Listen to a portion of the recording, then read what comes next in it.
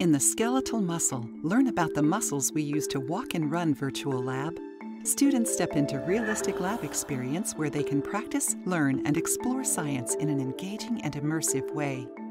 These simulations will help students explain the length-tension relationship in skeletal muscle, understand how twitch and tetanus, the force-frequency relationship, and the response, measure the physiological properties of isolated EDL and soleus muscles, learn about enzyme histochemistry techniques and understand the steps involved, quantify the proportion of different fiber types found in both muscle types. Students will use techniques such as force transduction, twitch kinetics, tetanus kinetics, length tension, staining microscopy, fatigue, force frequency, histochemistry, slide preparation,